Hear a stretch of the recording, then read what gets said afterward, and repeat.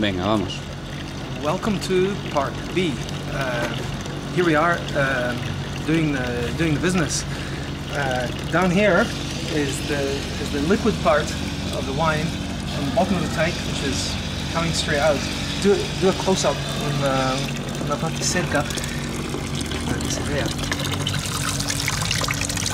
Look at that. This is pure wine coming out. And up here,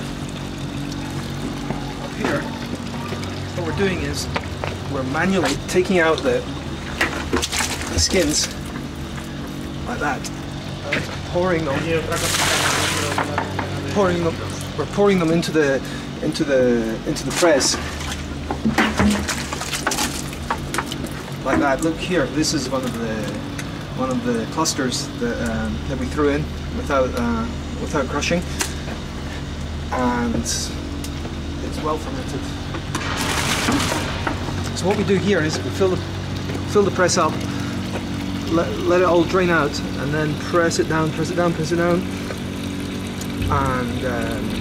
we put all the finished wine into this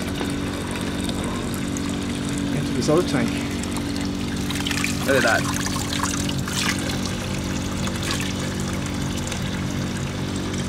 And then we pour this into this tank over here.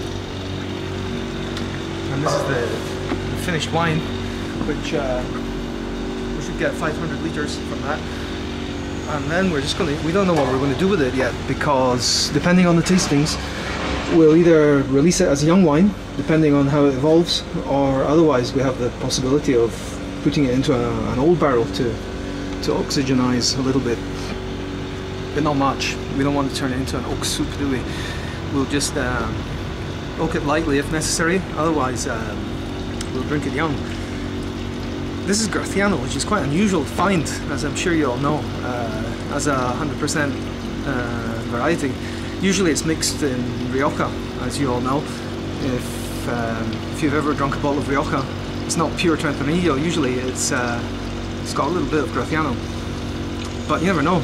It might be interesting depending on the tastings.